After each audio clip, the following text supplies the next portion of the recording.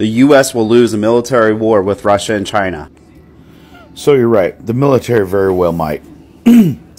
However, the American people own 46% of all firearms in the world. And if you don't think we're trained and fucking ready for somebody to push a fucking button up in this bitch, you're wrong. Shalom. Kol Laimla Yahweh. Bahashem Yahushai Bahashem Urkal Kadesh. All praises be to the Most High Yahweh in the name of His Son and our Lord and Savior Yahushai.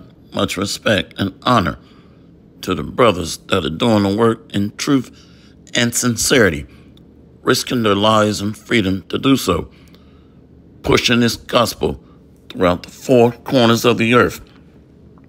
Salutations to the hopeful elect that are scattered abroad, and double honor and respect to the elders and to the apostles of Great Millstone.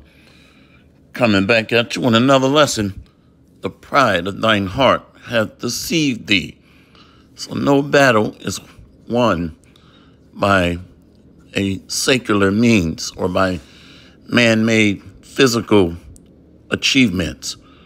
The battle is the Lord's. No king is saved by the multitude of his chariots and horses. Many people don't understand that we're entering into the death and the decline of one age and the rebirth of the nation of Jacob. The Davidic dynasty is emerging. The tabernacles of David, the kings and the rulers of the sons of the living God. So they don't understand that. Every kingdom was looked upon as being undefeated or unbeatable. The Assyrian Empire, the Babylonian Empire, the Medo-Persian Empire, the Greco-Roman Empire, and now NATO, the European Union, and the daughter of Babylon, or America. So every age has its rise and fall, and they're trying to break this cycle through a technocracy, but it's not going to work. It's over. It's over. Let's go here. Go to the book of Psalms, chapter 36. Let's get the context. To the chief musician, a psalm of David, the servant of the Lord. The transgression of the wicked saith within my heart, that there is no fear of God before his eyes. So they're thinking carnally. How many guns you got? We're going to protect our guns, our Second Amendment rights.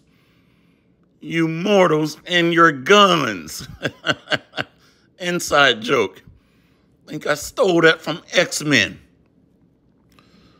So this kingdom is not going to be saved or delivered by the amount of guns you have. So you're not thinking about the prophecies. The wicked don't understand that there is a change in the age underway. To the chief musician, a psalm of David, the servant of the Lord. The transgression of the wicked saith within my heart, that there is no fear of God before his eyes, for he flattereth himself in his own eyes, until his iniquity be found to be hateful. The words of his mouth are iniquity and deceit. He hath left off to be wise and to do good. He deviseth mischief upon his bed. He setteth himself in a way that is not good. He abhorreth not evil. So wickedness being promoted leads to death, leads to a decline. It cannot be preserved if it's not built on the fundamentals of wisdom and the pillars of biblical knowledge. So this kingdom is fallen. There's a reason the Bible says Babylon is fallen. Let's go down to the bottom here. I want to highlight something. Let's go here. Psalms 36, verse 10. Oh, continue thy loving kindness unto them that know thee, and thy righteousness to the upright in heart. So there is an elect that's going to be preserved, that are speaking the words of life, the wisdom of the Holy Scriptures, the good book. And that's an elect. Except the Lord had left us a remnant, we would have all been like Sodom and Gomorrah, burned up with fire. O continue thy loving kindness unto them that know thee, and thy righteousness to the upright in heart. Let not the foot of pride come against me, and let not the hand of the wicked remove me. There are the workers of iniquity fallen, they are cast down, and shall not be able to rise. Babylon is fallen, and she can't get up. So the children of wickedness are the children of Edom, the Edomites. So racking and stacking ammunition and guns is a waste of time. It might help temporarily, but the Lord is bringing a physical shift into the earth in these times. He's getting ready to bring down one kingdom and establish his own holy, righteous kingdom. That's what's happening. And the elect understand this through the Spirit. There are the workers of iniquity fallen, they are cast down and shall not be able to rise. So this kingdom under Edom is going to become a graveyard, the valley of the dry bones. And the landmass of America is going to be a desert wasteland for unclean creatures and wild animals. Let's go here. Proverbs 16, verse 16. How much better is it to get wisdom than gold, and to get understanding, rather to be chosen than silver. So the greatest gift of all is the gift of the Holy Spirit that fuels our understanding and strengthens our faith, not materialistic wealth. What good is that going to do when the elements shall melt with fervent heat, and the earth and the heavens is going to pass away with a great noise? Nuclear destruction. Verse 17, Proverbs 16, verse 17. The highway of the upright is to depart from evil. He that keepeth his way preserveth his soul. So the Lord is going to make a way out of no way. The highway. There is going to be a divine intervention to take up his elect. He's going to say, come up hither. So it's going to take a divine spiritual force to deliver the Lord's elect from the great major devastation that's getting ready to come upon the earth. The highway of the upright is to depart from evil. He that keepeth his way preserveth his soul. Proverbs 16, verse 18. Pride goeth before destruction, and a haughty spirit before a fall. So the pride of thine heart have deceived thee. Esau thinks that his sword is going to save him, his weaponry. But the Bible says otherwise. Yes, he was blessed with the sword, but there is a law associated with living by that sword. Let's go to Revelation 13, verse 9. Revelation 13, verse 9. If any man have an ear, let him hear. So the gift of understanding comes through the Holy Spirit. Verse 10. He that leadeth into captivity shall go into captivity. He that killeth with the sword must be killed with the sword. Here is the patience and the faith of the saints. So the gift of faith gives us an ability to be able to see through the smoke and mirrors. The decline and the end of this one age, the old world, is on its last leg. The international bankers are losing sleep at night. They're tossing and turning, working evil upon their planning on bed chambers. So they understand where we are. They commune with high-level spirits. They know their time is up. So no matter how many guns we buy, it does not stop Bible prophecy or the word. Let's go here. Isaiah 55. Let's go to verse 9. Isaiah 55, verse 10.